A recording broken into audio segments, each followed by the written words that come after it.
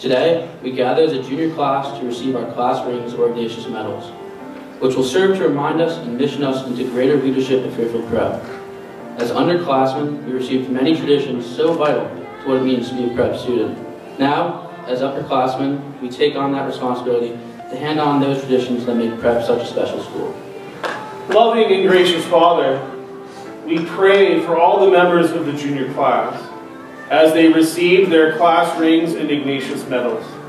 A moment to recognize how far they have come in their prep career.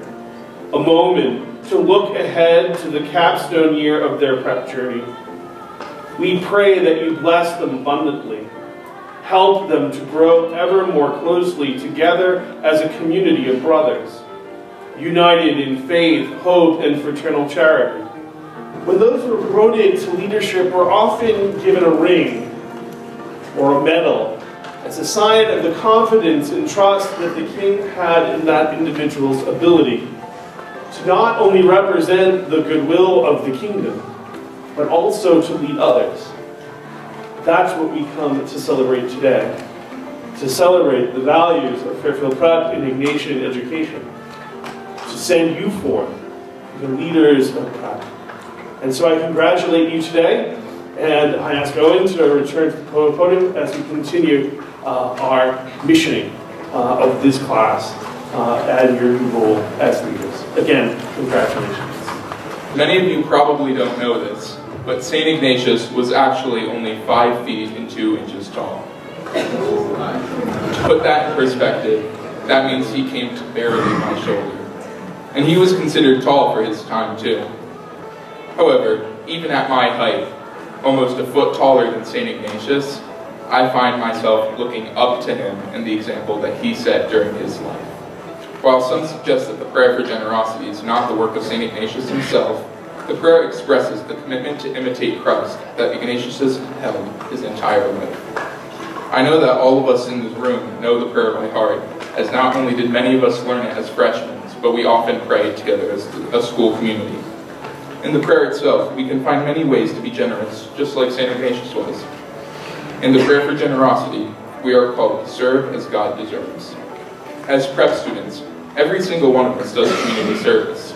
However, we have gotten to a point where we no longer just go through the motions or do it for the hours, but to a point where we actually care about the people that we're serving. We are called to give and not count the cost. We are called to labor and not to ask for reward.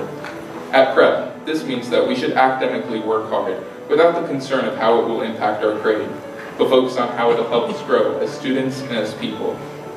Through these many actions, we can rest assured that we are doing God's will. We are now on the path to join the 13,821 prep graduates that came before us. Pope Francis challenged the young people at World Youth Day in Brazil, saying, "Put on Christ and your life will be full of his love. It will be a fruitful life. The measure of the greatness of a society is found in the way it treats those most in need, those who have nothing apart from their poverty. Be the first to seek to bring good, do not grow accustomed to evil, but to feed it." May we accept that challenge and continue the great traditions of Fairfield Prep as the class of 2019 by being men of competence, compassion, and character, men for others. Lord God, your spirit of wisdom fills the earth and teaches us your ways. Look upon these members of the class of 2019. Let them enjoy their learning and take delight in new discoveries. Help them to persevere in their studies and give them the desire to learn all things well. Help them to become leaders and example of Christian charity. Let them strive to share the knowledge and experience with gentle patience that endeavor always to witness to your love.